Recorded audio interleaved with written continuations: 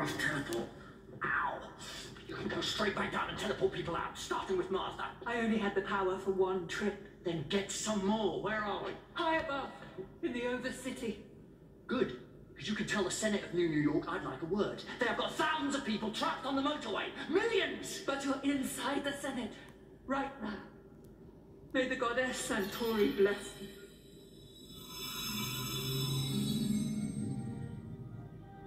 They died, Doctor. The city died. How long's it been like this? 24 years.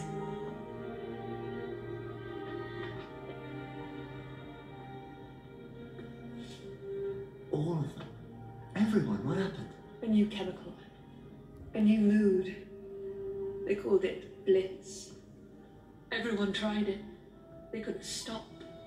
A virus mutated inside the compound and became airborne.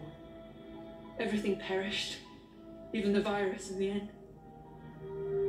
It killed the world in 7 minutes flat. There was just enough time to close down the walkways and the flyovers, sealing off the Undercity. Those people on the motorway aren't lost, Doctor. They were saved. So the whole thing down there is running on automatic? There's not enough power to get them out. We did all we could to stop the system from choking. Who's we? How did you survive? He protected me. And he has waited for you these long years. Doctor.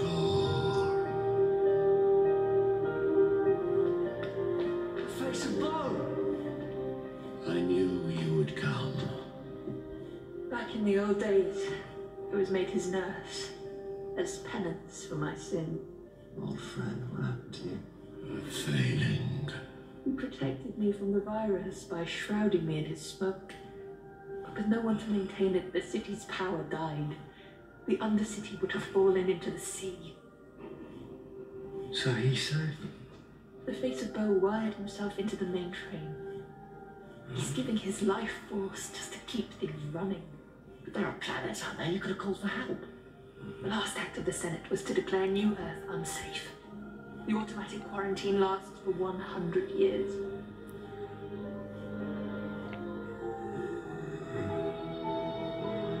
So the two of you stayed here?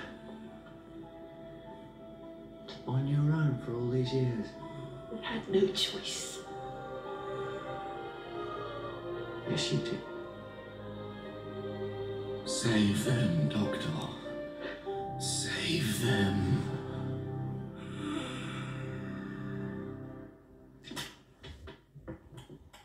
The chair's left.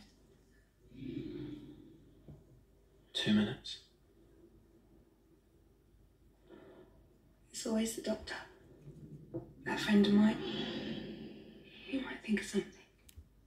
He might think of something. I'm sure he will, dear Martha. I'm sure he will. Gridlock. Goodness me. A lot to pick up on from that scene.